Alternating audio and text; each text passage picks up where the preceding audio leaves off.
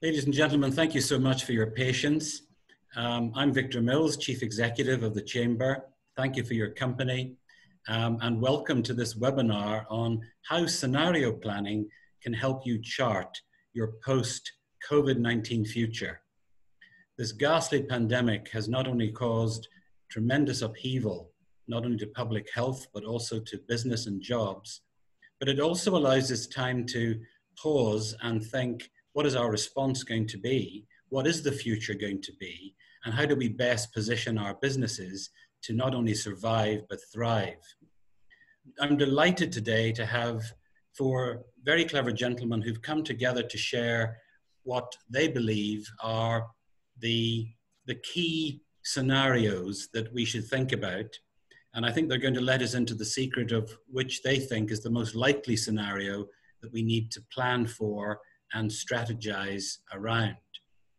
I'm delighted to have Andreas and Matthias here with us, and they're going to introduce a couple more speakers during the presentation, Abhijit and Anand. And we're delighted, gentlemen, to have all of you here today.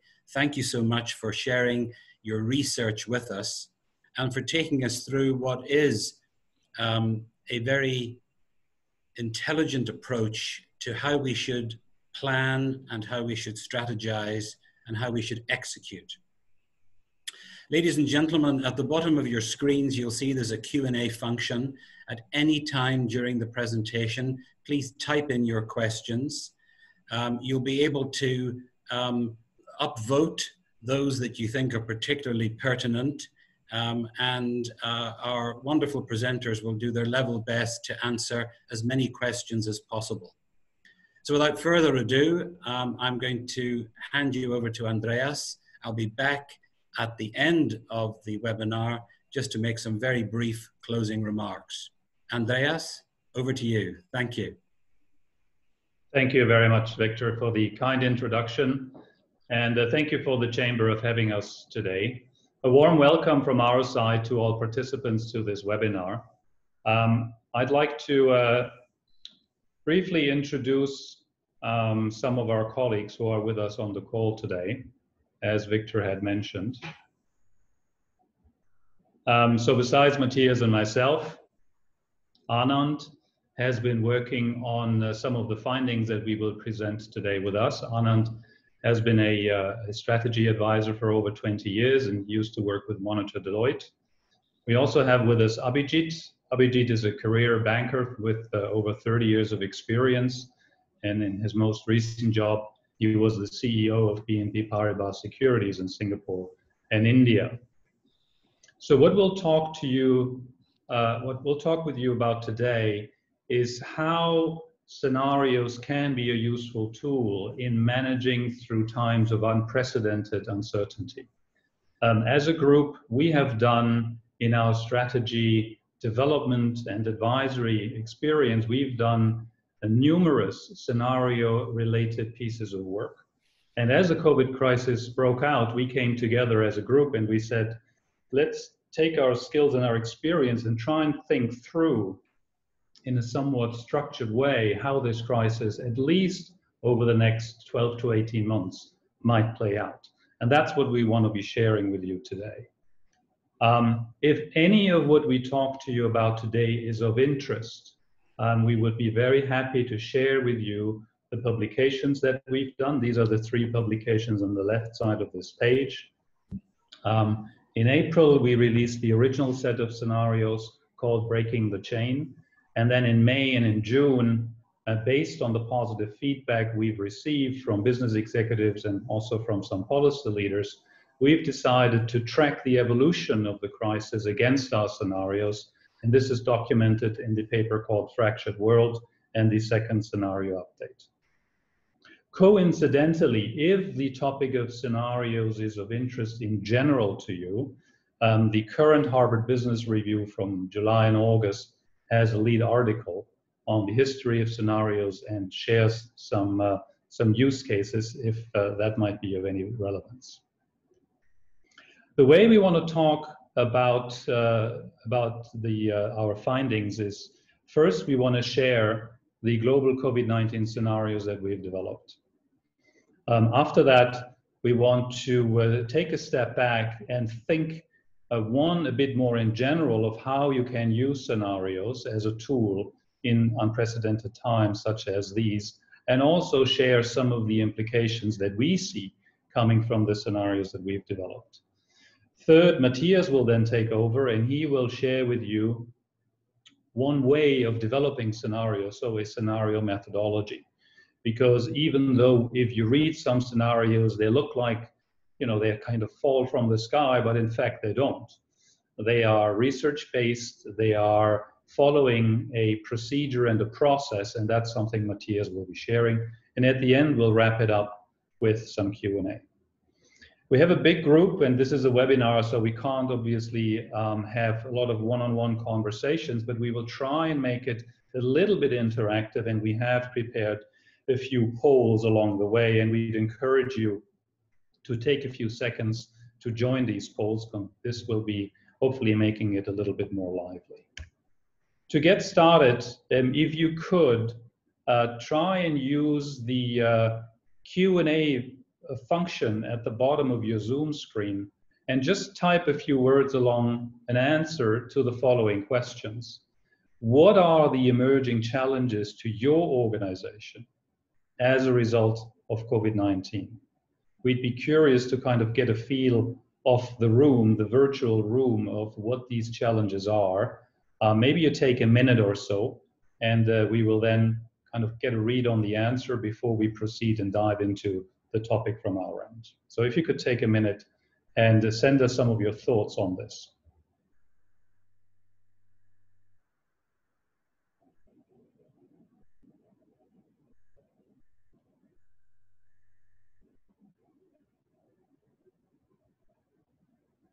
We are getting some answers. We'd encourage some more people to share some of the thinking.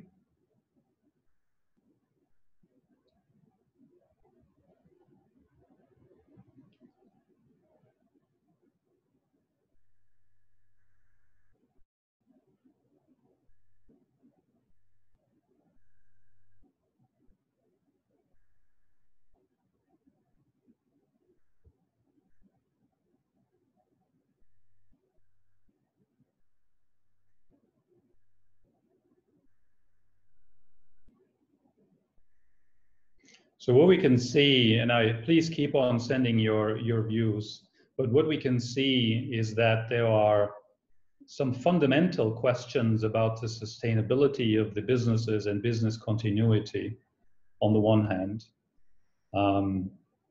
We're seeing questions of future of demand, how that will play out, how to adapt to this new environment and this new world that is unfolding.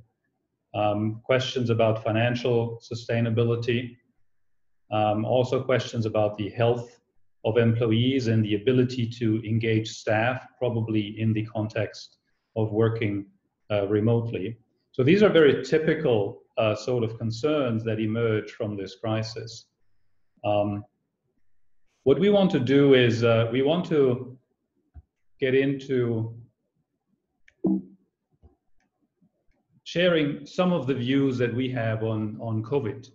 And before we go into these scenarios, we want to take a step back and reflect on the unbelievable amount of media coverage that we've had. I mean, in particular in March and in April, I think it would be fair to say that the news went on 24/7 with new insights, new information, and sound bites of what's happening in the world. And even today, I mean, here are just some news clippings that we've put together in 5 minutes one day ago of the news coverage that talks about views on how the vaccine might play out, new regional hotspots, second rise in cases, the total number of infected people, and so on and so forth. We, of course, live in an unprecedented age of information coverage. We also live in an age of unbelievable misinformation. We have to, I think, acknowledge that as well. Two pieces of information we'd kind of ask you to digest with caution. One of them are the reported number of daily new cases. Here is kind of the trend line as of the global numbers as of Wednesday this week. which shows the steep rise in March, then kind of a flattening out of new cases in April, and then a not so steep rise from the middle of May onwards. These numbers, even though they are sort of the only numbers we have, are highly problematic. And they are problematic for reasons of a lot of countries that are contributing to this global number are not testing the infections appropriately. They don't have the capability, they don't have the laboratory equipment, and so on and so forth. So these numbers are very, very difficult and very, very patchy. Second, a lot of cases are not caught by any kind of testing setup because people who are infected with the coronavirus 2 are in fact not showing any symptoms and might not even be captured in any kind of test. Comparing these numbers by country is therefore equally difficult. And even though that is something that the public media is always jumping on, I think this is at best an indication of the magnitude of the challenge. The true number of infected cases will be by a multiple higher. And if that multiple is 5 or 10 or 20 is anyone's guess. We don't really know. The second piece of information you have to digest very carefully are the reported number of daily deaths. It is not always clear if COVID-related deaths are tracked appropriately per country. There have been studies done where some countries have now showing an excess capacity of deaths relative to the expected level of deaths in kind of normal, if you want to call it that way, circumstances, and they match the COVID-reported deaths against that. Some countries are capturing a lot of COVID deaths as part of their excess ones, others are not. If people are dying with COVID or because of COVID is another kind of set of issues that is not fully understood yet. So again, these numbers are, indicative at best. Independent of kind of the impact of this, of course, we are here to reflect on the economic impact of the crisis. And we just picked some fairly prominent voices in the business community, all in this case from the finance community. The Larry Finks, the CEO of BlackRock, or Ray Dalio, one of the biggest hedge fund managers, or Dr. Doom, i.e. Nouriel Roubini, who by and large all recognize that we are at the cusp of an unprecedented economic challenge that is far greater than the 2008 and 2009 crisis. That's the situation we're in. Before we kind of now share with you our scenarios of how this all might play out, recognizing the uncertainty on the underlying numbers and on the economic development, we'd like to launch the first poll and ask you, how would you at this point in time rate your level of crisis understanding? Take a minute or two and think about your personal sense for how well are you understanding the crisis at this point in time.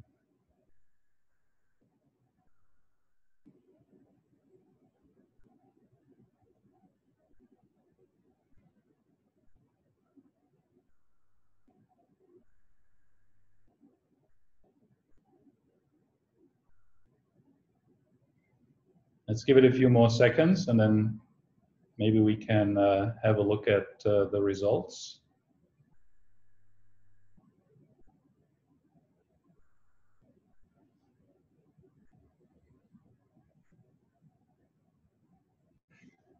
Can we put up the results here, or do I need to stop sharing my screen?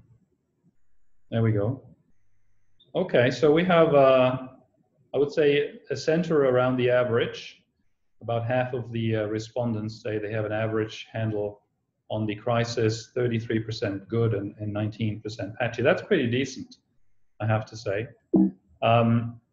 One thing is certain, this pandemic gives rise to great uncertainty. And I think if there would be anyone in this virtual room who has clear and appropriate answers for any of these questions that are here on the screen, would be in a very good position. Do we really understand the shift of market attractiveness that this crisis might bring? There are signs emerging that supply chains are rearranging. How will that in detail play out? is certainly not perfectly clear from our perspective. What is the length and severity of the recession? Is anyone's guess. We know that this year will be bad. Will next year be equally bad? Are we going to come back economically quickly or not? And when will a vaccine or treatments, for that matter, be available? And availability being defined as, are they showing high efficacy? Are they produced in sufficient numbers? Are they distributed equally and equitably? And are they giving the immune system response that we want as far as the vaccine are concerned? So these uncertainties linger, and they will linger for a while, which brings us into thinking about the world from a scenario perspective, because scenarios are really framed around key uncertainties that will shape the operating context for organizations in the future. And when we came together, and in the first paper we put together, we thought a lot about what these main uncertainties that are really determining if the world will be a very relatively rosy place or a very dark place, what these are. And we ultimately landed in two of these uncertainties that are important. The first one is the true severity of the illness COVID-19, ranging from what we've called moderate to high. And this, in fact, is a multidimensional axis here. It covers hard data on the measurable new infection rates globally, i.e. by country and then rolled up into a global view. The infection fatality rate, so how many people are really dying after they have caught the virus. Then the question around what is the seasonality response of the virus? Does it flare up? Does it go down? What is the risk of reinfecting yourself if you would have had the virus and you have recovered? What is the length of the immunity your immune system might give you? How does the virus drift? Does it show signs of mutation? And if so, signs for the better, meaning it becomes less virulent or more virulent?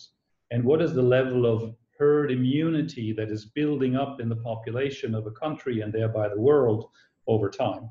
So these are all indicators that kind of look at the virus and the illness themselves. The second dimension, in our sense, that was critical is to understand the effectiveness of the global response, i.e. individual countries and the world community. And we measured that and we defined that with equally 7 indicators, including the policy responses such as lockdown or wearing masks or shutting down bars, etc. What is the actual transmission rate of the virus? What is the ability of healthcare systems in different localities to deal with the number of infected people? Are we having sufficient testing capacity? What is the state of vaccine development? What is the level of international cooperation to coordinate, for example, vaccine distribution? And how well do global supply chains hold up? This to us was kind of the human response dimension that was critical. And if you think about these two uncertainties and you then kind of mentally go through a process of saying, okay, if the virus is of moderate, the illness is of moderate severity, and we are responding very effectively, the top right quadrant, we are what we've called an early spring world. And in our papers, we kind of detail how this scenario would look like.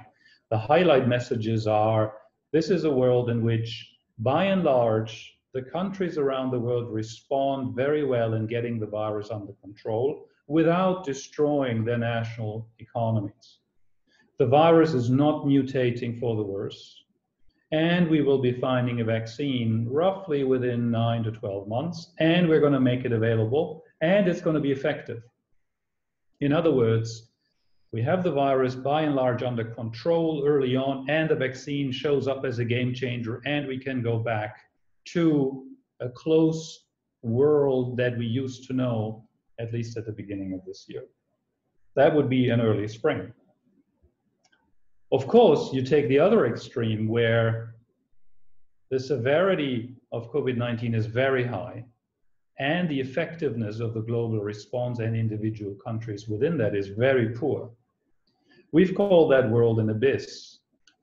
And this would be a world in a scenario in which global supply chains start to crumble.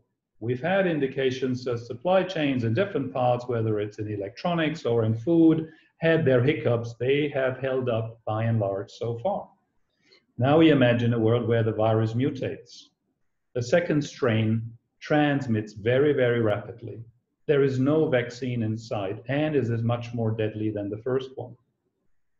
Countries retreat to basically just protecting their own economies and their own citizens. Global arrangements and global trade breaks down. The virus is an ever-present threat in a physical form around the world, and global supply chains crumble. Before, I hope there will be a lot of optimists on this call, but before you quickly dismiss this is a Hollywood story, take a step back and let's ask ourselves, at the beginning of this year on New Year's Day, who would have thought that 1 quarter later the world economy has almost come to a standstill? Global borders would be closed and we would be all in kind of dire straits, economically speaking, and a lot of people with serious health issues. Who would have thought that? So let's not dismiss this right away. This is, within the realm of plausibility. You can also, of course, imagine that the crisis in terms of the severity is moderate. The world is not super effective in responding, and we've called that scenario the fractured world. That is a world where the crisis is characterized by countries responding in a patchwork of effective efforts. So some countries respond very well. Other countries don't respond very well. We have bilateral border agreements being put in place. We might find a vaccine, maybe not as quickly as we want. So we have a world where some economies and countries do well and others don't. Well, lastly, we have a scenario where the world is coming together and tries to act in a collaborated fashion as much as possible, and countries do their very best and do so well in managing the crisis, even though the virus turns out to become much more severe in terms of its physical impacts because of the second mutation. So you can see these worlds are all different. In that reset world, we would be living in a world where we are defining our lives and our economies around a virus is a constant threat, and we have to structure our social lives and our economic lives in dealing with that. That would be kind of the reset world in a nutshell. So when we put this together, and there's a lot of research that went into this, and if you read the papers, you will see some of the details behind it. We thought we don't know where we are. We're somewhere smack in the middle of this, and it could go anyway. 1 month later, and in June, we kept tabs on these indicators and we measured where the world is sort of moving within this scenario grid. And our contention is that we are living now in a fractured world. And this fractured world, that's the narrative we literally wrote in March and April, is the narrative in which there is a potpourri of effective and ineffective national responses and lack of a strong global coordination. We are seeing prolonged economic and social crises. We're seeing bilateral crossing arrangements, and a vaccine might not be readily available for everybody within 12 to 18 months. The indicators that we're tracking show us that a lot of the things we had mapped on this scenario seem to become reality. So the true infection fatality rate, the best estimates now are about 0.5% of the people who are infected actually die of the virus. Predominantly, the death rate is skewed severely towards the elderly population, as well as people with pre-existing medical conditions. Second, the transmission rate in view of the policy responses is now greater than 1. It is as you've seen in one of the charts before, best estimate, it's a straight line growth. The virus is mutating, which is very normal for viruses. They always mutate. We do not have an indication that the virus is mutating for the worse at this point in time. In fact, just today, there was a study released that shows that potentially the rapid rise of the US infections might be caused by a mutation of the virus as it was jumping from Europe to the United States, and the version that is spreading in the US might be easier to transmit than the other strains that have been found elsewhere in the world, but it is not showing greater mortality. I think we would all agree, at least based on our best judgment, that there is a mix of effectiveness in terms of the international responses. Some countries have done very well, other countries have not done very well. There are different levels of testing capability between countries. There have been localities where the healthcare system had reached its limits. Other healthcare systems have done very well. It is undoubtedly a situation where we're seeing a deep global recession with high unemployment, and we will talk more about that. We have seen now the rise of bilateral border crossing arrangements, these emerging travel bubbles, and they're more and more coming up every week. Where we in the scenarios had predicted that we might not see a vaccine to be found in 12 to 18 months, we are now in a situation where about 25 vaccines are in a clinical trial stage, with over 100 more are in a laboratory stage. So there is reason for hope that hopefully some vaccine will be found. Just a side note here, the fact that a vaccine can be found maybe in a record time does not necessarily mean it's going to be a game changer. And I'll share with you in a second more on this. Finally, we had said in this world the international collaboration would be relatively weak. If you would agree, then the absence of the US and China around kind of a global coordination around the vaccine manufacturing and distribution might be one indicator that international collaboration is maybe not as great as it could be. So by and large, in our view, we are in a fractured world. However, we could still see other outcomes over the next 6 to 12 months. How could that happen? Well, let's start with a positive on the top right-hand side. If the virulence of the virus drops in summer, if one of the vaccines that are in the clinical trial stage now really succeeds, if there is now better coordination internationally to manufacture and distribute the virus, if that vaccine is effective, we might take this for granted. Well, if there's a vaccine, it's going to work. Well, even vaccines have a level of effectiveness, meaning how many percent of the people are actually getting immunization from using that vaccine. The measles is extremely high, with 96% of all people who get a measles vaccination are going to be protected. Not necessarily given that that level of efficacy is going to be the same for a new vaccine that's going to be found here. And there's a question around how many people in the population, what share of the population actually want to get vaccinated. Let's say all of this would be positive, then we could see an early spring. You can see that though there are other ways how this could drift into the more negative territory. So if the domestic economies on the bottom right go into a prolonged recession, if the virus mutates and infections flare up and it becomes the new norm, if social tensions rise, if global supply chains break and countries get into a protectionist mode, we might be heading for a not so pleasant time. So any of these outcomes are, in our view, still possible, but currently we are, in our view, in the fractured world scenario. Let's do a quick pulse check. Having heard all that and kind of thinking about your own data that you're carrying with you around the virus and reflecting on your lives and your organization, where do you think is the world going to be headed relative to these scenarios in the next 3 to 6 months? Or do you not agree with them and you see other scenarios being possible? Let's take a minute to go through this poll, but to be curious to see how this looks like.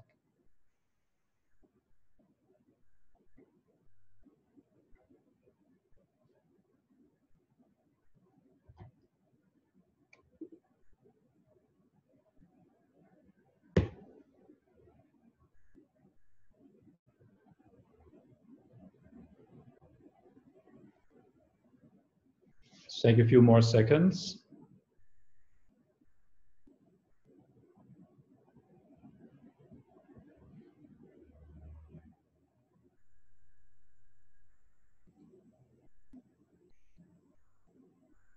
Okay, let's see, can we see the poll results?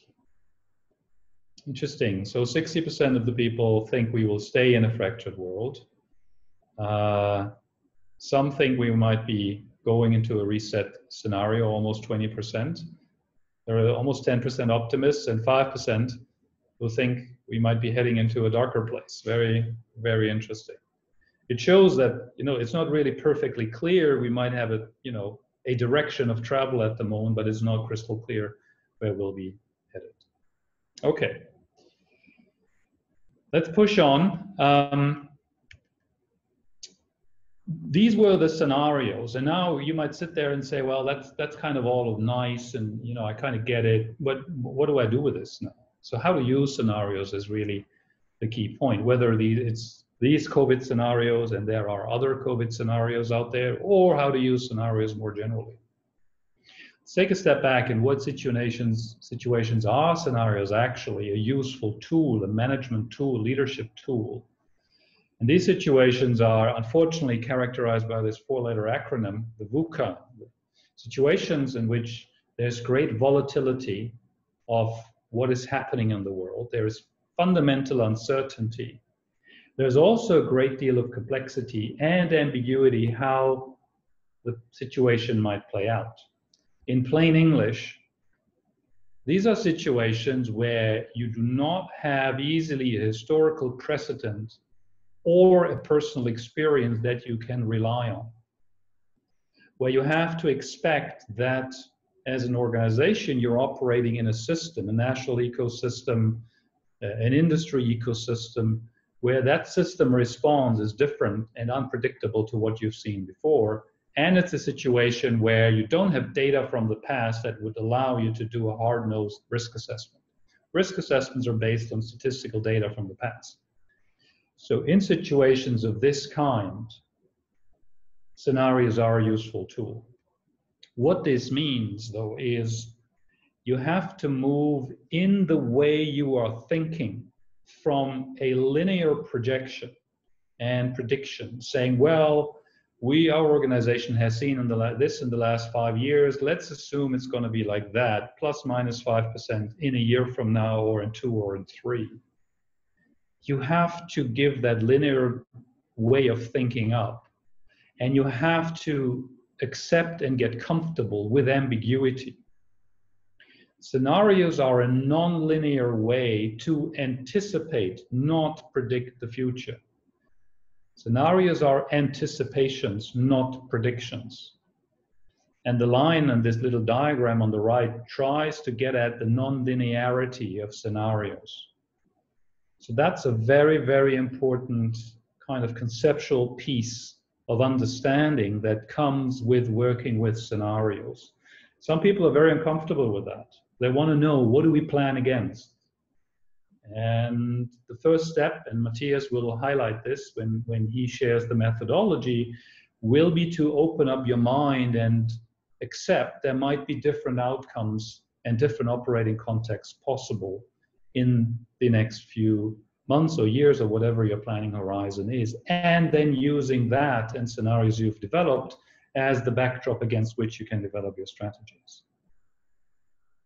So what can you use, for example, these COVID-19 scenarios? Well, you could use them as the backdrop against which you reflect on the strategic implications for your sector or your organization, and use it to stress test the strategy and the plans you currently have in place. Can be done. And we've done that with organizations. You kind of take a step back and say, if we accept these macro scenarios, because that's what we've really done, as a possibility, what would that mean plausibly for us in our organization? And if that would be implications that we can logically deduct, what does that mean for the strategies and the investment plans and the human resource plans we have in place? Do they still hold true? Do they make sense? do they only make sense in one of the three cases or one of the four, and so on and so forth. So they become kind of an operating tool that provides the canvas against which you work. You could also say, well, okay, I get it, scenarios are useful, but this kind of macro scenarios that we've presented, for example, that's just too high level. We should do scenarios that are proprietary to us, that take a more granular view on either our sector, specific geographies that we are concerned about, technologies that we're concerned about, whatever. You can frame them in any way you want and make them much more targeted and specific to your operations. And once you have done that, you can then say, let's use these more granular scenarios as the backdrop against which we stress test our strategy, and we review if we need to change our direction of travel. The third way to use scenarios as a tool is to use either existing ones that you feel comfortable with or proprietary ones that you might have developed to explore a pivot strategy. Now that's a very specific use, but what we mean by that is there are some organizations that might simply not be able to go back doing business or run the organization the way before COVID-19. It will not be sustainable. And in these situations, there's a whole methodology around developing a pivot strategy in which using scenarios as an external validation point is a very useful way of engaging. So these are ways of how scenarios can be used. We've taken a crack at thinking about the macro level implications of this fractured world, which according to the poll, about 60% of people believe in, we will stay in. What are the implications? Apologies, somehow the icon here is not showing up appropriately. First implication is just thinking about this fractured world. Some countries are managing the situation well, others are not. Some economies are okay, others are not. We will be definitely heading for a recession, and it's not going to be V, it's not going to be a U, it's going to be a long recession. And in the fractured world, logically, you would see structural change to an economy. Some business sectors and businesses will not come back. Therefore, unemployment in these spaces in the economy will rise.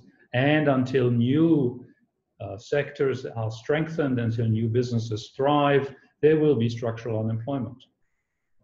We will also see massive government debts, simply because in times of great recession, governments step in, as they should, and they invest money, whether it's for infrastructure projects, for reskilling, upskilling, public startup programs, or what have you. You're seeing that at a great level in Singapore, you're seeing that in parts of the European Union, you're seeing that in the United States. So we are working and have to accept it's going to be recession time for a while. In a fractured world, in our view, we also see what we've called tribalism.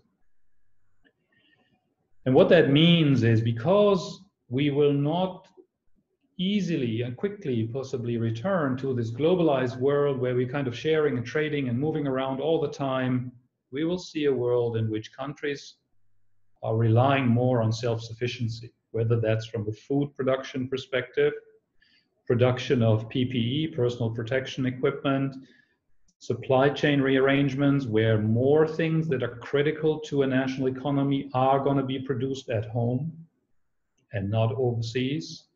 Therefore, we will see possibly in this world relocation and localization of supply chains, and we will see more permanent bubble, air bridge, and corridor agreements. So little tribes that kind of come together and say, I work with you and with you because you're kind of in the same club as me, and other tribes that do that as well. Third, and I had mentioned this already, is structural change. We're seeing, and I will share with you our thoughts on Southeast Asia, shifts in relative market attractiveness as a direct consequence of some countries in the region handling the situation well and others not so well. We are going to see winning and losing sectors, and we will have a number of companies which have to explore strategic pivot opportunities. It is not all doom and gloom. if you talk to the venture capital world, there's in some parts, there's great excitement. There's excitement because the kind of narrative there is, well, what's happening now was due and was coming anyway. We're seeing the great acceleration of what would have taken maybe a decade to unfold, or 2 decades, unfolding now in a few years. So of course e-commerce is going to boom, of course online education, of course robotics, of course health tech is going to come and be the new kind of industry pillars that are carrying us globally forward. Of course that is all coming. So new pockets of opportunity are emerging as well. So these are implications we see at a high level from this fractured world. Let me go back to this shift in relative market attractiveness and look at the region here. We see here not all countries in ASEAN, but we see 6 of them. And the color coding indicates the implicit or explicit policy goal that is either to try and eliminate or suppress the virus as much as possible, those would be the yellow ones, or countries which have sort of accepted that they just have to live with the virus in greater numbers in the general population. That's the color coding. The horizontal bars here indicate economic forecasts from various institutes and the relative national ministries. So for Vietnam, whether it's local government agencies or the IMF or the ADB or the World Bank, the range for Vietnam of how the economy this year will play out is roughly between +3% and +6% or something like that. And you see the ranges for the others. The world economy is currently estimated to contract roughly around 5%, maybe a bit more, maybe a bit less, somewhere in that range. In our view, and this is just our conjecture, so this is us not having done fancy economic modeling, but looking and understanding the crisis, the response of the crisis, and the high-level impacts on the economy. We think Vietnam has already been a shining star in terms of economic power and growth in the last years, is probably emerging as the relative winner of this crisis. They've handled this very well from the beginning. They've opened up the domestic economy very early, and they probably easily will grow 5% a year. You contrast that with, for example, the Philippines, where in our best view, the Philippines will contract by 5% a year. Keep in mind, 21% of the Philippines' GDP is driven by international tourism. Keep in mind that the country, without any offense, does not seem to have a good handle on suppressing and managing the infection rates in the country. We think the Philippines is going to be in for a tough ride for a while. Thailand, by the way, interestingly enough, just before this call, I saw a report from the Bank of Thailand that now predicts that Thai economy will contract over 8% this year. So in our previous estimate, it was roughly around -5%. Singapore, of course, is a bit of a special case. As an island state with huge, that depends hugely on exports and open economy, it is particularly hit hard by the fact that the world economy had come to a grinding halt, of course. I think MTI is predicting roughly around the -5%, -7% range of contraction. We think it might be even more, depending on how the crisis will play out in other parts of the world. It's not necessarily in the control of Singapore itself. But in our view, this shifts a little bit. If I would be doing business in the region, I would, think of these countries where I engage in terms of investments. Furthermore, given the fact that the good old let's fly to a meeting in Bangkok today and to a meeting in Manila tomorrow, that world is not on the cards this year and maybe not forever and maybe not next year. How do we run our business model? How do we have to rethink designing our value offer? Do we need to engage more strongly with local partners? Do we need to have a different regional business development and sales model? These are all questions, I think, that for some businesses are emerging. Sector implications in the fractured world. Of course, the winners, and I had mentioned them already. There are sectors that are very, very tough waters, whether it's hotels or anything related to international tourism. I mean, there's not much you can do except slash costs or hope for a bailout. You might be forced to close the business or sell the assets. The one that is interesting is kind of the group that's in the middle, those that have been hit hard but have reason to believe that with adjusting their business model and getting through the crisis, there might be kind of a second wind they can catch. And these are businesses that I think need a lot of work and a lot of thinking in which scenarios could be a useful tool. Let me stop kind of our thoughts on this fractured world, which are very high level, they had to be, here, and ask you in the next poll, how well do you think your organization is handling the crisis at the moment? Let's give it a minute.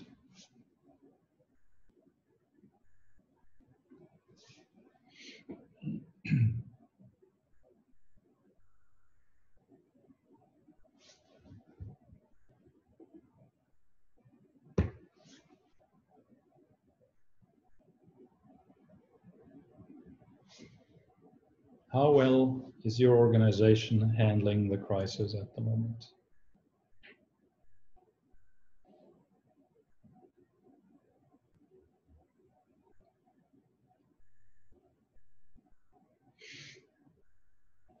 Can we see the poll answers? So I would say about 40%, 38% on a, say, average. 40%, which is very encouraging, good or excellent. That's very good to hear, and 21% patchy. That's quite interesting. It's better than I had expected.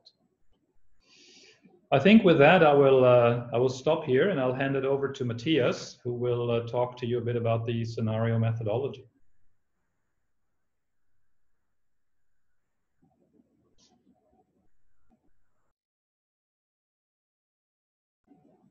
Matthias, you're on mute if you're talking.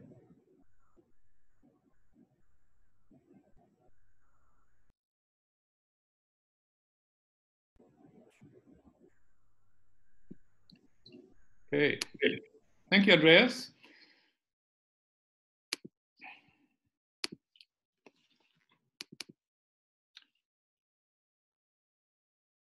Okay, so the next, maybe 30 minutes, we'll talk a bit about the methodology that we use to create the scenarios that Andreas presented.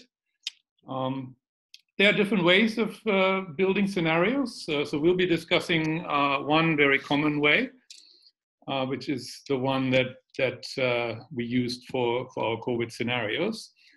Before we go in that, I'd like to also start with a poll. This time it's more about you. The question is, have you used, or are you using, or are you preparing to use scenarios as a tool to manage your way through this crisis?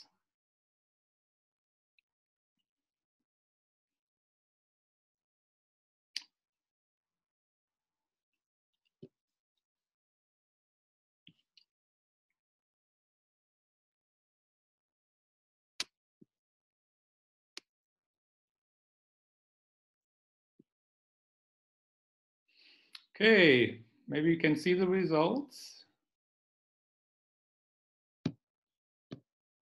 Okay, so the biggest group says we've looked at some scenarios but didn't use them. About half said we didn't really use them, but there's also another half who say you are using them. That's actually quite impressive. And there's even 3% of you saying you have an institutionalized scenario development capability in your organization. Very good.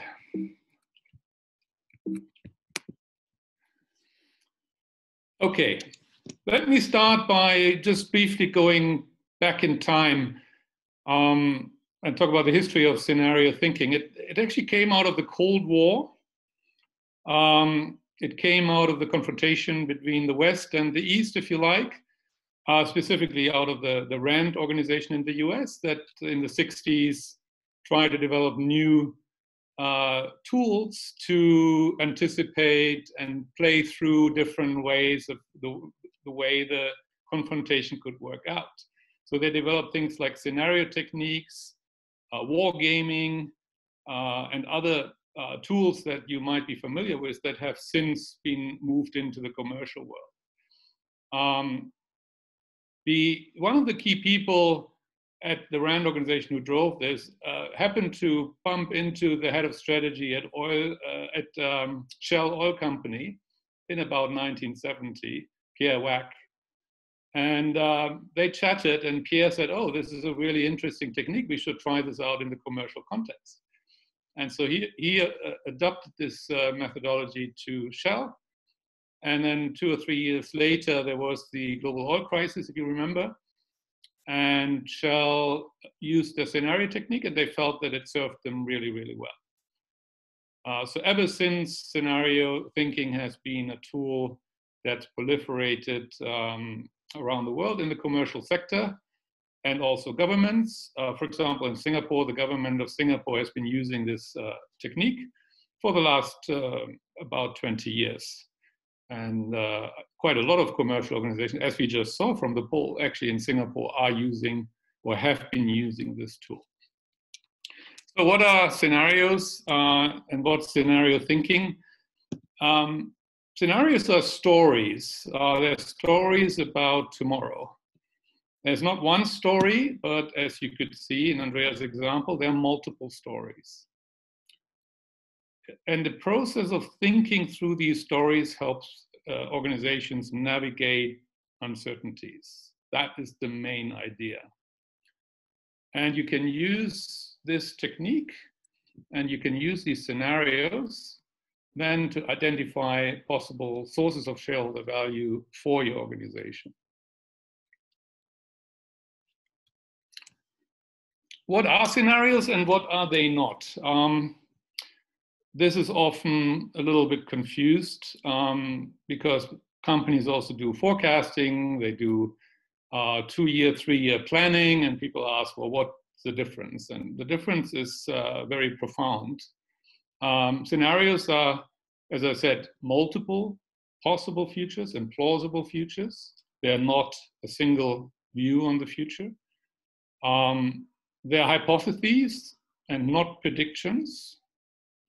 They are stories, as I said, and not plans, although you can then use these stories to inform your planning. They are designed to stretch people's mental maps, to widen your perspectives, not to reinforce certainties that you already have. As some projections do, if you make a linear projection into the future on the basis of past experience and then maybe plus minus a few %, then you're basically forecasting and just reinforcing what you take to be certain anyways. That's not what scenarios do. Right? As you could see in Andreas' example, they are constructed around uncertainties. They are not constructed as, for example, your financial models would be, around assumptions. So what does it take to do scenario thinking? One element is to take the long view, and by which we do not necessarily mean it has to be 10 years out or 20 years out. You could see that our COVID scenario is actually 1 to 2 years out only. The reason is that our visibility into COVID is in our view, very, very short. It's weeks or at best months. And so taking an 18-month view is actually taking a long view. So how long the view should be depends on how far your visibility goes. If it's very short, then an 18 months horizon, for example, can be very appropriate. So the horizon that the scenarios take can differ widely, but the idea is always to take a view beyond what's immediately visible to you. The other element is to encourage diversity of views and of perspectives. So to really invite, and as you create scenarios, you have to actually physically invite people into the process who are diverse. So if you have the same people who work together day by day and who share the same views doing scenarios, they will not be very diverse. And the idea here is to really create that diversity and take an opportunity to explore diversity of perspectives. The third element of scenario thinking is to think outside in. So you start on this picture, you start with the contextual environment, which is things that are largely going to be beyond your control. Things like social change, technology, economic shifts, environmental changes, and a virus would be part of that, and also the political landscape. You start on the outside and try to understand the big picture.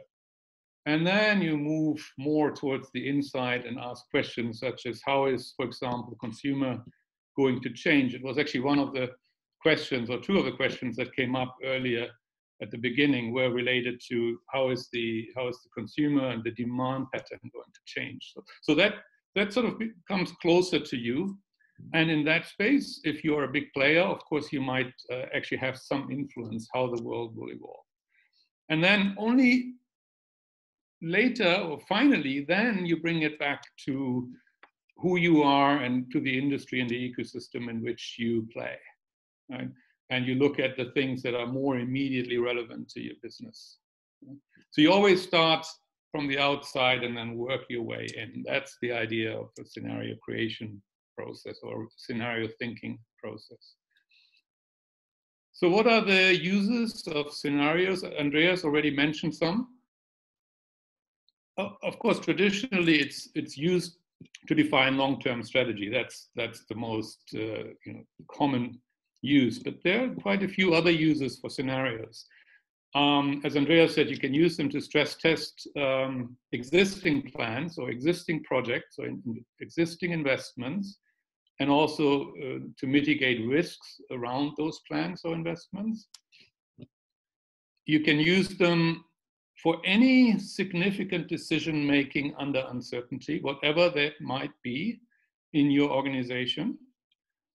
You can use them to drive innovation, because you can use scenarios to get a view of what might happen in the future and then work your way backwards towards saying, well, what new things could we do, innovating new products, new services, or new processes, or new ways of doing business that suit some of these scenarios. So you can use them as a driver of your innovation process.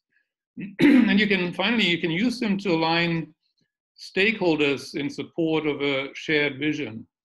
And I think one of the questions that came up at the beginning was around how do we sort of engage and keep our staff engaged in this difficult time. And one of the ideas is to involve them in a scenario thinking process, because it allows them to be part of the exploration, and they will feel being part of the decision-making process and being part of the exploration process as to how is the world evolving and how does it relate to us and what are the implications to us. So you can use a scenario planning process to actually involve people and make them feel their voices are being heard. So as you go into scenario thinking and in your organization, you're going through 3 stages. Starting from the context you're in today, the first step usually is to diverge the thinking, to open everybody's minds beyond the day-to-day business, beyond the things that they sort of already know, and jointly explore what are those uncertainties actually that we're talking about.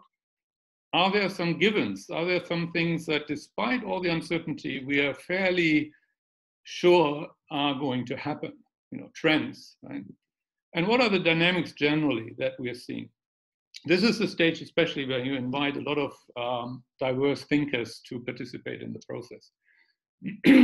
Now, once you've opened everybody's minds, people then crave to bring it back down to what's relevant to their business or what's relevant to their organization and their decisions that they have to make. And that's where the scenarios come in. So this creating the scenarios allows you to converge the thinking back onto 3, 4, or 5 specific scenarios that people can relate to and that people can see how they then relate to the day-to-day business. As you could see in our example, COVID, we have 4 scenarios, but sometimes it's 3, sometimes it's 5, but that's about the number you typically have. And you then use, in the third stage, you use these 3, 4, 5 scenarios to explore the implications on your business or your organization. What does it mean for your strategy, for your portfolio decisions, for your risks?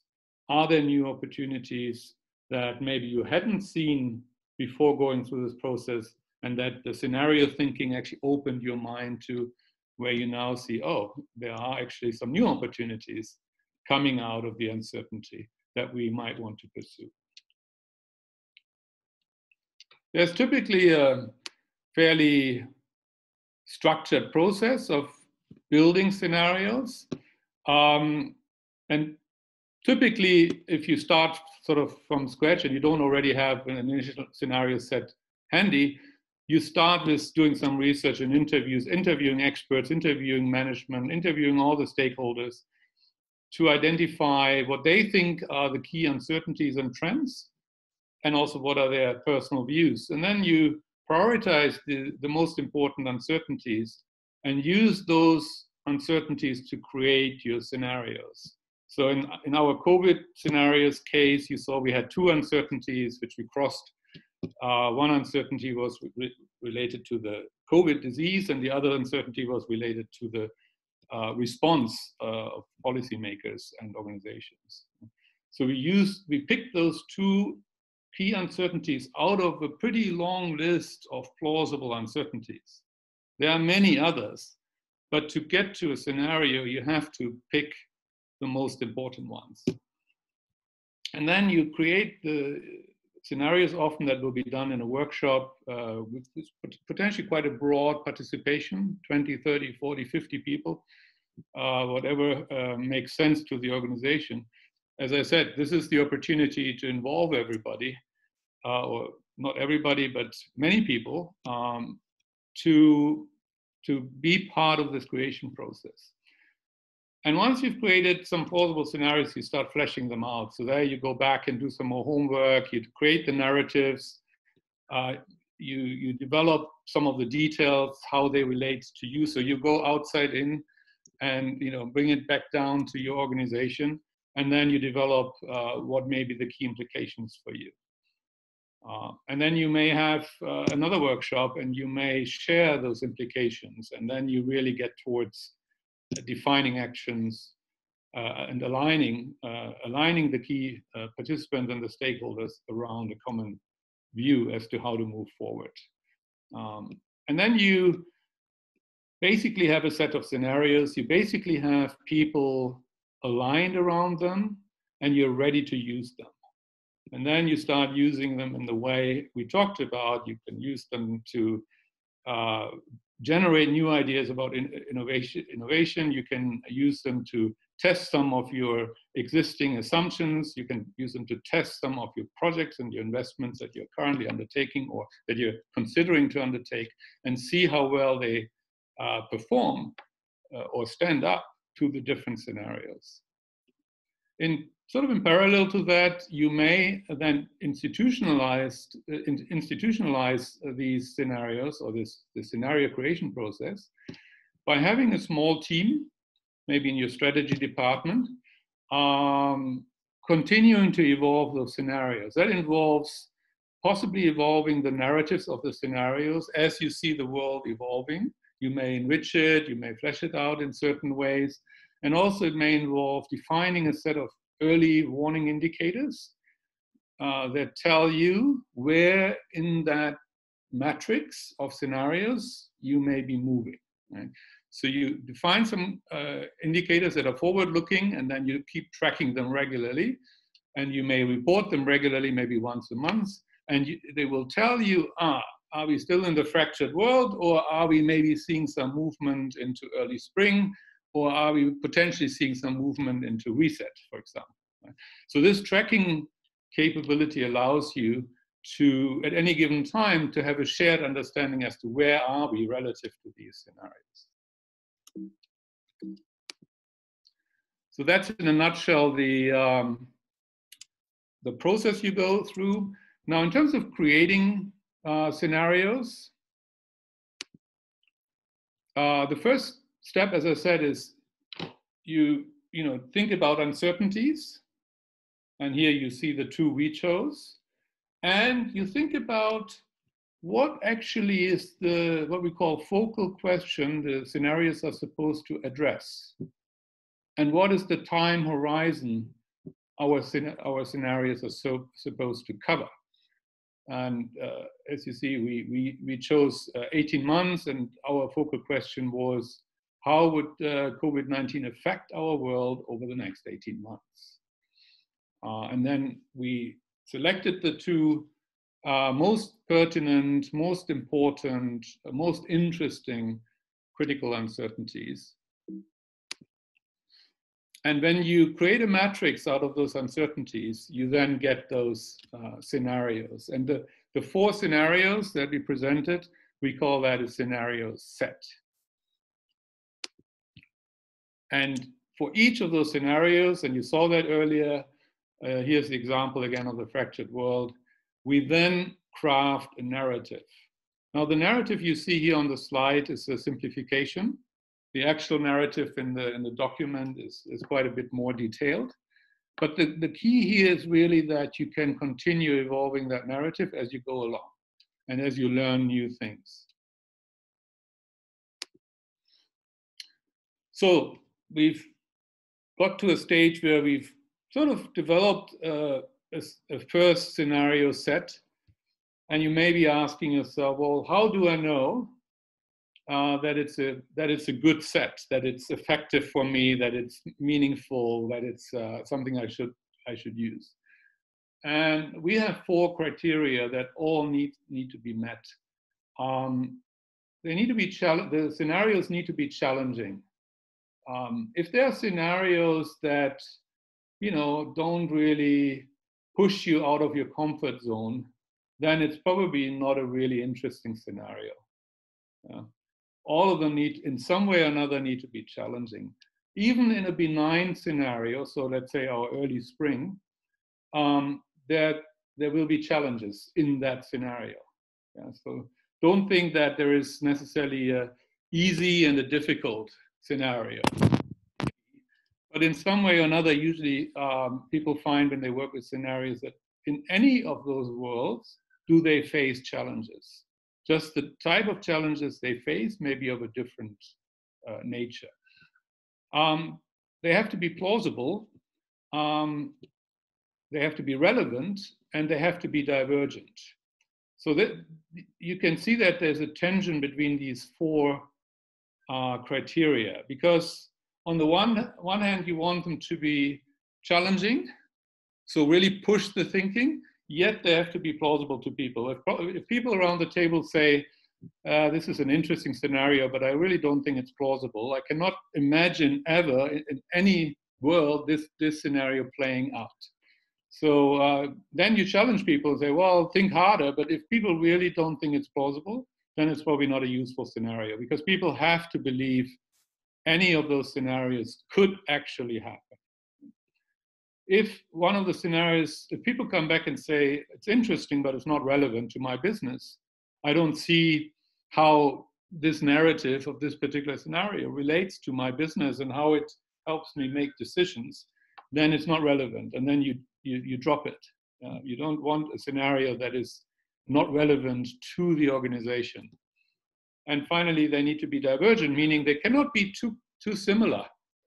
If you have several scenarios that all look and feel a little bit similar, then you have to go back and maybe change one of the uncertainties, and reframe it to make it more divergent. Because one of the ideas behind scenarios is to really have that wider view of the future than you did before. There's often a bit of a risk that people sort of go back to what they already know in this process. So there's always a need to sort of try to counteract that and diverge their thinking and challenge them on that. So if you create your own scenarios in your organization, these are your 4 criteria that really you need to keep in mind. Okay, so now you've created your scenarios and you've created alignment within your team around the scenarios, whether it's the leadership team or the broader group of stakeholders in your organization. And then people will ask, okay, so what? What do we do with these scenarios? And of course, we want to use these scenarios to inform our strategic choices. So the first thing usually that happens is that people recognize that some strategies or some choices work well, more or less equally well, under any of the scenarios. We call those strategies robust. A robust strategy simply is a strategy that works fairly well under any of the different scenarios. So you see here on this chart the matrix. So you think of the 4 scenarios that we showed you earlier. There will be a set of choices you can make that will be robust. And it's usually always a good idea to make those choices, no matter what. They will serve you well, no matter what. And that's often quite interesting. Sometimes these choices are not the most interesting ones, and they may be to some degree obvious to people, and they usually only account for some subset of the total choices you want to make. But it usually helps people to see, oh, okay, I already thought this was the right thing to do, but now I have a much stronger sense of ownership and commitment to it because it is robust under the scenarios. So it's a reassurance for people who are responsible for these choices to say, oh, that's a choice we should make because it's robust. So that's usually your first step when you think about your choices. Then you have different options.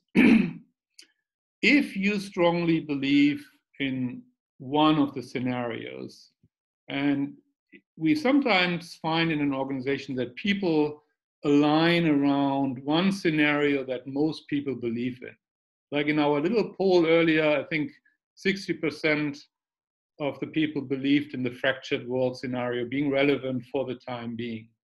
So if there's a very strong consensus within an organization that one scenario is just simply more plausible, more probable, more exciting, it's more sort of suits you as an organization and you believe in it, you could potentially what we call bet the farm. So you could put pretty much all your investment choices into that basket. Now that's a very risky thing to do because remember the other 3 scenarios are still also plausible, right? And you still have uncertainty whether or not we are going into that world. So to bet the farm takes a lot of courage, and it happens in our experience not very frequently. The opposite strategy, if you like, would be to say we hedge our bets by placing some specific investment choices or strategies against each and every one of the 4 scenarios. So whichever world plays out, we'll have at least some strategies or investments that will serve us well. Now that is a kind of an insurance policy, buying an insurance policy, but most management teams don't like that option because they feel they're not really making a choice at all. That's just playing it safe. And of course it's not really safe because whichever world plays out, the other 3 worlds, if they don't play out, you may be losing your investments there. Yeah, so you never lose completely and you may not go belly up, but you never really perform very well. And if there's some players who bet the farm on one of the scenarios, and that scenario comes about, that player will always outcompete you if you just sort of hedged your bets. So we don't see hedging your bets happen very frequently with clients either. The most common strategy or option, in addition to doing the robust moves, is what we call a core satellite approach. If an organization has a fairly strong sense that one scenario is more likely or more plausible, maybe in this example here, it's the Northwest scenario, they may put the core of their strategy there. So the bigger part of their investments and their attention, they will shape towards that particular scenario. But they will also have some investments, more limited, in some of the other scenarios. So we call those the satellite investments. So you can see that this approach is a bit of a mix between the extremes of betting your farm on the one hand and hedging all your bets on the other hand. And this core satellite approach, and sometimes it's one core and one satellite, sometimes it's one core and two satellites, that depends on the organization. There's, in most cases, at least one scenario that people say, oh, we don't really believe in that scenario so much, so we don't really gear towards that. So that's the most common way we've seen people actually move vis-a-vis those scenarios. Okay.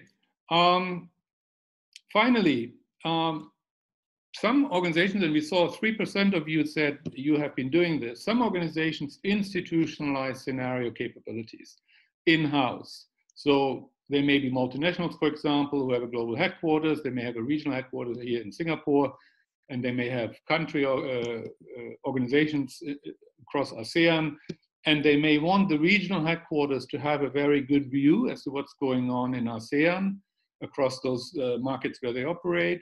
And they may create, for example, scenario thinking capability at the regional headquarters, which does sort of two important things. It sort of relates back to global headquarters and shares information with them and gives them a sense that you know what's happening in your part of the world. And at the same time, it links the regional headquarters to each of the markets. The markets would be supplying expertise, they would be supplying data, and then maybe your scenario planner sitting at the regional headquarters will be coordinating that and maybe crafting the scenarios and writing the narratives and then communicating them both to the global headquarters and also back down into the country organizations. So we've seen this being a very effective way of doing scenario planning without taking very much resource. Usually you will have someone who does a bit of planning in each of your country organizations, and that planner, for example, could then be the representative on the regional team to do the scenario thinking. This is one example. There are other examples, of course, how we can organize that. And to establish this kind of a process does not need to be a very big project. It usually takes something like 5 or 6 weeks to establish and get it up and running. And once it's up and running, usually people pretty much get into it and learn how to do it. So that was a really quick run through as to how do you build scenarios and how do you use them. Finally, one more question going forward. Would you consider using scenarios to manage the crisis? No, unlikely, quite likely, or certainly.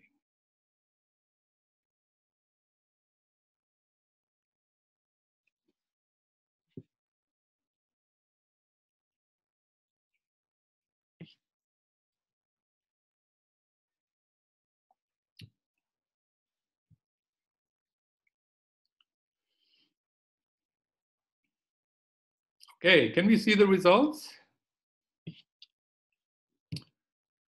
Okay. 94%, 95% say likely or certainly to use scenarios.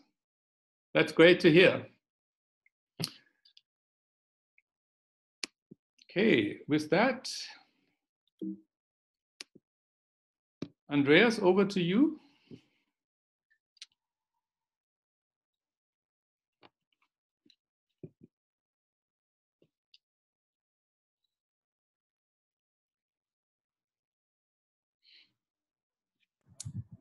Andreas, you're on mute, I think. Sorry, now I'm back. So thanks, Matthias. Maybe we can stop sharing the screen. We can just go to the video mode. We've received a handful of questions, so I'll just start picking one and give my thought on it, and then I encourage my colleagues to either comment on what I say or pick some other questions and address them. Please send more questions if something strikes you as very important, or you would like to kind of get our view on that. You can also get in touch with us after the session. So I'll address one question that reads, how long does it take to develop a meaningful set of scenarios, including the responses, and how do you balance the rigor of scenario planning with the need to have a business being agile? Meaning, shorter planning cycles, focus on piloting, learning, and adapting. That's a great question. I think the process to develop a scenario and responses is really up to you, to be honest with you. If you have a complex, big organization and you want to involve many, many people, because the process is as important as the document you get itself, it will take, 4 weeks, 6 weeks, 8 weeks, easily. If you though say, look, we need something to deal with this crisis, and I want to get 10 of my top people involved, 1 or 2 external people, and that's it, and we'll just go through the motions and kind of do a best effort, you can do this in 2 to 3 weeks. And now using technologies like Zoom or like Miro or other kind of online tools, you can do this fairly quickly. I mean, the first cut of the scenarios we had put together starting from 0, took about 2 weeks. Then we had the first idea of how this will look like, and then you go through a process of refining. Then you add maybe a week to think about implications and responses. So I would say within 3 weeks, you can get somewhere if you want to. That would be kind of my take on the first question. It's, again, a question of how inclusive do you want the process to be. Second, the question is, how do you balance the rigor of this planning with the need to be agile? Well, I think that depends a little bit on what type of business you are. If you are in an asset-intensive business, where you need to make hundreds of $millions of decisions of investing in physical assets, you might want to spend more time up front thinking about the scenarios and making real sure you're kind of really on top of all the possible evolutions that you can possibly think of. However, if you are, for example, a startup business, we encourage startup companies to use scenarios, and we encourage them to rethink that every 4 to 6 weeks, because they are in a situation where they do not have a lot of cash resources. The world is changing rapidly. Consumer behavior is changing. Technology is moving forward. And if you don't have a runway to sit it out for a year, you need to be on your feet quick.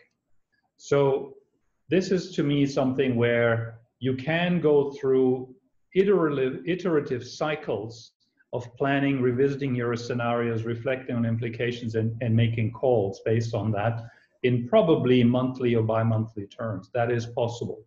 But if you have major decisions that depend on that, I'd probably take a bit more time. That would be kind of my take on this one. Matthias, Anand, Abhijit, you want to take some of the other questions or comment on this? Yeah, maybe I'll go on a couple of the questions which I found were really, really interesting. So there was this one question around how is it relevant? Is scenarios relevant for SMEs? And is it applicable to SMEs too, or is it more of use to large organizations? So the answer to that is yes, definitely it's applicable to SMEs as well. As we are all seeing in this COVID-19 crisis, much larger impact has been on small and medium businesses. The scenarios are views of the world, and they do affect small businesses, medium businesses, and large businesses as well. So applying a scenario thinking lens is still relevant for SMEs. I think the underlying question is, can a single SME have the resources and the capabilities? If it doesn't have the resources or capabilities, how can it apply scenario thinking. I think that's kind of the underlying question behind this.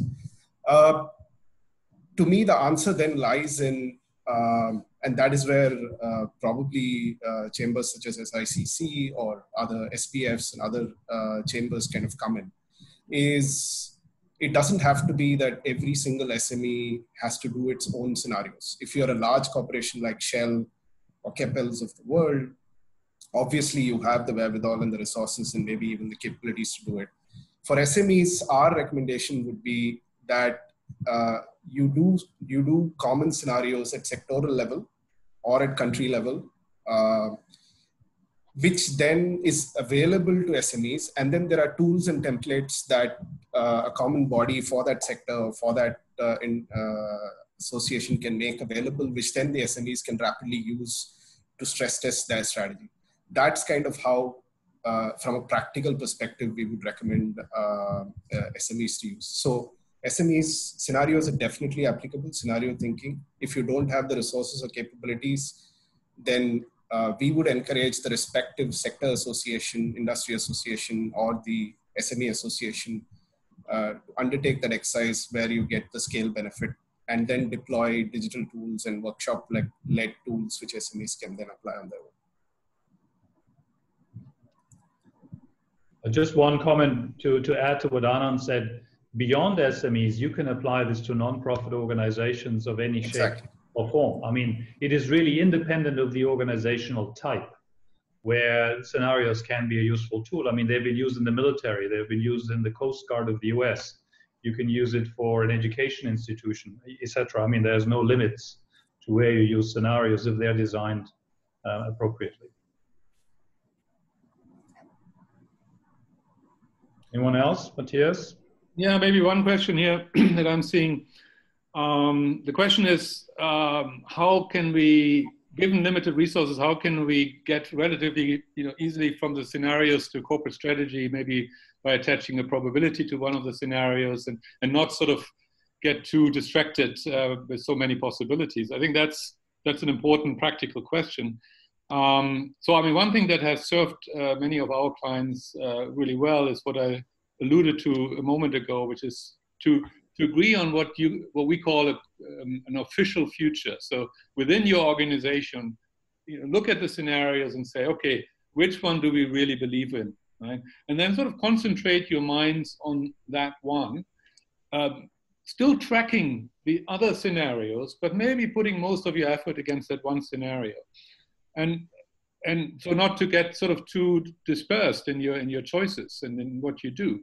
But what you usually find is that in one or two of the scenarios that you are not maybe picking as your official future, that there is some element in there that someone in your team finds really important. Either they like it and say, this is something where there's a great opportunity. If that happens, there's a great opportunity in it for us. Or there's something in it where someone will say, this is a really existential threat to us if it happens. And even if we don't really believe that scenario is so likely, that particular element we really need to sort of insure against.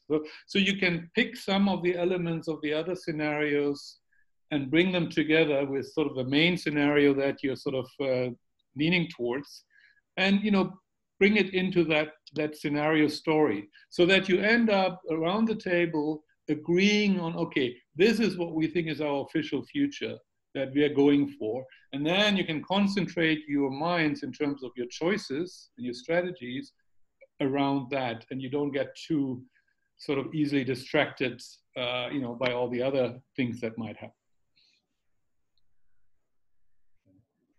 Yeah, and maybe building on that, one point I would add is we are usually careful in putting hard probability percentages or numbers to the scenarios because we found in our experience that is not practical, in the sense it doesn't mean a scenario is you put a 50% probability. That doesn't mean you put 50% of your resources behind that scenario. That's not smart strategy.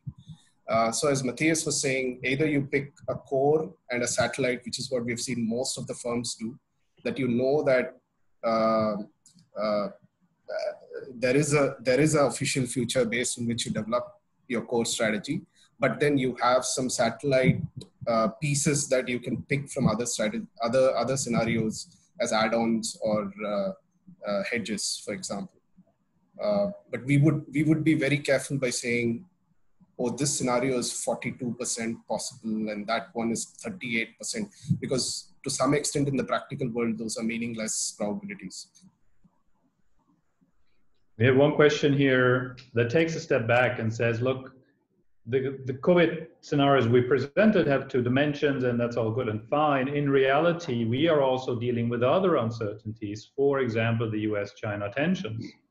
So how do we now integrate that level of uncertainty, kind of overlay that on top of the COVID-19 uncertainty? So one way of doing this is to say the way COVID plays out becomes one uncertainty. It's relatively benign to very bad. And you could say, take, for example, our work and say, we have an idea how good versus bad looks like and kind of the stages in between, and we have some texture how that could look like. It becomes one uncertainty. If you would think the US-China tensions are the second key determinant that drive choices for your organization materially, that becomes your second uncertainty dimension. Then you have the US-China tensions get resolved, relatively easily and quickly, versus it deteriorates and you have to define what that means, and you get a new scenario grid. That's one way of doing it. So you can kind of integrate multiple high-level uncertainties. You could also say, if you then say, well, we have 3 or 4 of these main uncertainties that we struggle with, you have to think if you can group them. That might be one way of dealing with it.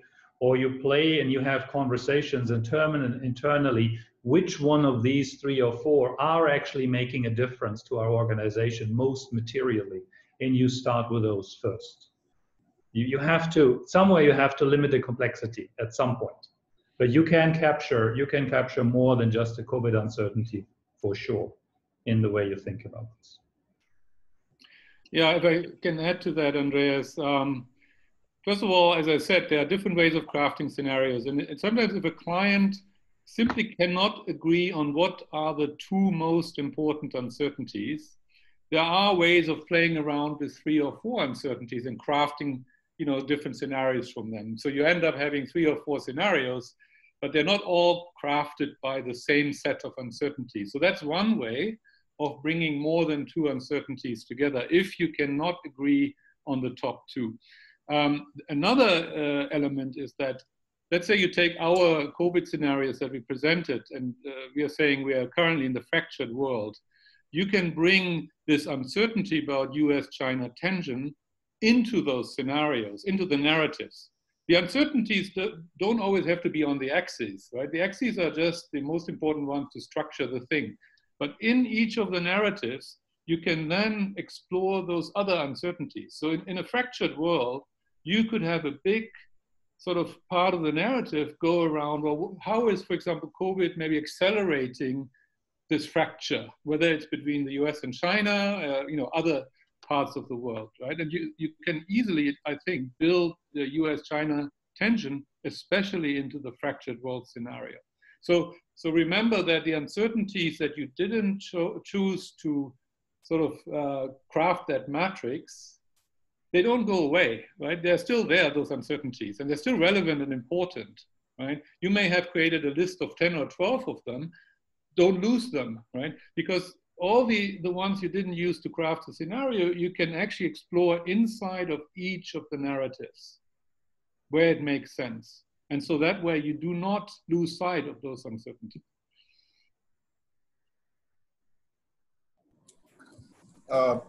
I think there's one question which came in a bit earlier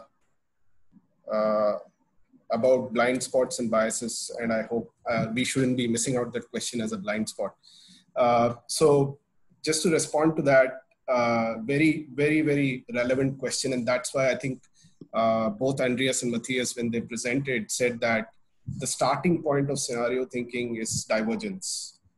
So it's not just the same set of, let's say, senior managers in an organization who already probably have some of those blind spots and biases continuing to discuss and come up with scenarios. So in the divergent part of the process, you actually reach out to others, look at other research or information, or go and interview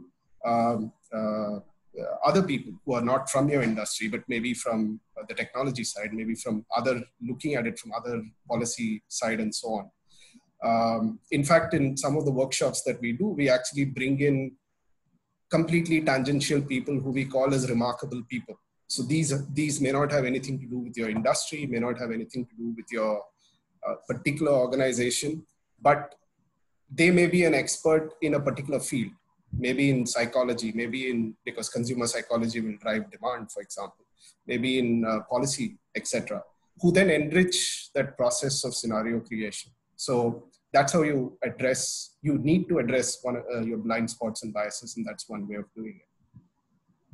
I think to build on that, a simple way of saying that, have someone in the room you can never agree with. That's a good way to start, because by definition, you know, someone will be coming from a different perspective, and then, as Anand elaborated, you know, enrich the group is a good way. The second test that you might apply is to say, are the scenarios we're getting really diverging? Because if they're also kind of covering the same, just in different flavors, you haven't opened up the thinking enough. If you only have good or only bad scenarios, or all scenarios that are shaped by whatever, technology being the main driver, then there's something missing. You have to be honest to yourself. I think that's another one. They have to be divergent, these scenarios, in order to be useful. And maybe the question around, there's a question around, would you include consumer research data in scenario planning? Absolutely, as that is another input. If you remember the three kind of circles of three spheres of looking at information, the middle circle is all about how the consumer lifestyle and how the consumer is going to evolve as a basis of that disruption. So that definitely would be one of the factors. Whether it is more data from the qualitative side, be it through, like I was mentioning, consumer psychology and how that's going to change consumer culture. So one of the things we looked at in the scenarios is when Andreas said beat the virus versus living with the virus, a lot of it is linked to culture. So to some extent, why Indonesia is probably choosing to live with the virus is because there is a cultural perception of health risk in society there, which is different from, let's say, in Europe or in Singapore, etc., where it is all about we need to box, manage the virus, contain it. Whereas in Indonesia, and to some extent in India as well, it's more fatalistic. We can live with the virus. We know we may not be able to 100% contain it, but we'll manage around it. So there's a consumer aspect that comes in already in COVID-19, and in any scenarios you develop, that becomes relevant as well. Yeah, you can use the scenarios as a lens to look at your consumer research data again, afresh, and ask the question, well, is it still relevant? And in which of the scenarios is what the people told us in that research, you know, or what we found in the research still relevant? And in which scenario maybe it isn't, right? I mean, if the research was done before COVID, there will be quite a lot of stuff in that may not be relevant in any of the four scenarios. But of course, there will be some elements in your research that will still be pertinent. So you use the scenarios to look again at your research data and ask that question. You know, how does that lens shape my perception of which of this data remains relevant and which ones maybe not? And in which of the scenarios maybe is it more relevant than the other? And you will probably find that it only takes you so far at the moment, and that you really have to force yourself to think beyond that research data that you did. Whatever the quality of that research data was, it is not likely to fully stand up to that scrutiny now that we have COVID. We're just getting a new question, which is, the world is changing ever so rapidly. How often should a corporation revise its scenarios? I think there may be two aspects of this. One, to me, would be if you've developed a set of scenarios, let's say the COVID ones or other ones that you currently think are most material, I would revisit them, the COVID ones, on a monthly basis, because this thing is moving so quickly. We are learning still on a daily and weekly basis about the virus itself. We're seeing the policy responses, we're learning about the economic responses, and so on and so forth. And it doesn't have to take a huge effort to revisit them, at least track them, let's say to track them.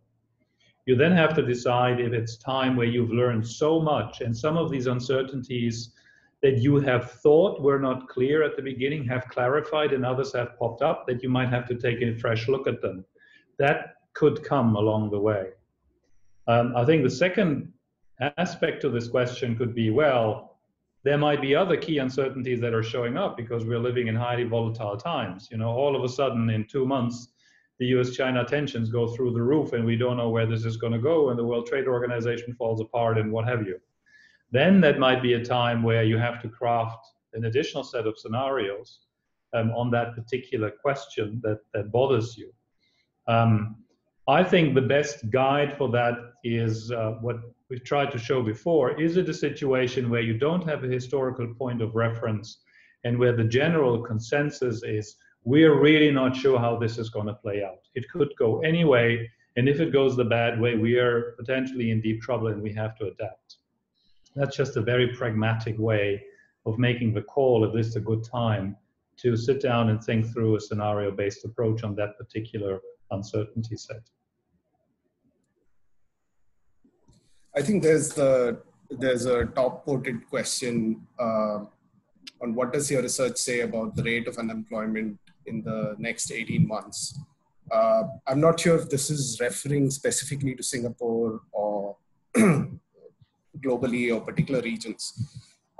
So to be honest, we haven't forecasted, right? So we don't have a sophisticated employment-unemployment model which kind of factors where it goes. My understanding is, if I take Singapore as an example, which I've been personally tracking, in the last quarter, we ended up at somewhere around, unemployment was 2.3 or 2.4%. It was a percent. It was about half of what it was at the peak of SARS. But partly that is because the job support scheme was still in place, and companies have been encouraged to take wage cuts more than actually let employees go. My own personal view is that will change now as and when the job support scheme, as companies come out of that and start looking, because we do foresee, as Andreas presented, a deep recession, and therefore there will be an impact. And if you look at from Singapore's perspective, the majority of the employment is in the SME sector, which will get affected. This is just my own personal view. If the fractured world persists, with that caveat, it could go at least 1.5 percentage points higher. Is just my own personal estimate. So definitely hitting closer to SARS levels. I don't know if others have a view on that. Well, I think the answer is we don't know. I'm in a fractured world. I'm seeing structural unemployment persist for a long time. What levels they are is a function of the employment support packages that are being put in place and so on and so forth. It is very hard to tell. But if 2008 and 2009 started as a crisis of capital, this one will become probably a crisis of labor more than it is at the moment in the short term. That's most likely what's going to happen. And I know from conversations I've had just in the last 48 hours with people who are very close to the, at least Singapore job market, that the situation at the moment in terms of people looking for job opportunities is unprecedented. That is literally what people close to the situation told me. So with that, I think we've tried to do our best to answer the questions, and we thank everyone for their patience and listening to us. Victor, over to you. Thanks, Andreas. Thank you, Matthias, Anand, and also Abhijit, for being with us here today to share not only your research, but also to help us understand how scenario planning is constructed and how relevant it is to businesses large and small. It's been very interesting, and I know a lot of people are thinking about it, and it was very interesting to see in the polls that many businesses are in the process of either thinking about it or using scenario planning.